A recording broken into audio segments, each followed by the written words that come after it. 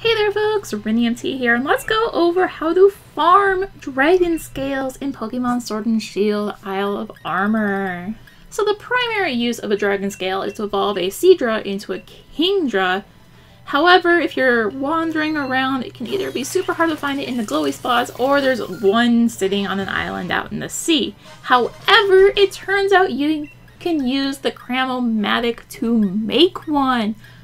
The process is you want to use Dynamax candies to make 4 dragon fangs. And once you've done that, if you don't want to deal with the message saying you only have 1 of these, make 5. Once you have the 4 dragon fangs, combine these and it will make a dragon scale. Now, I have ended up with a lot of Dynamax candy just from doing a bunch of Dynamax raids lately, so this is a nice surprise to find that I can use them in this way.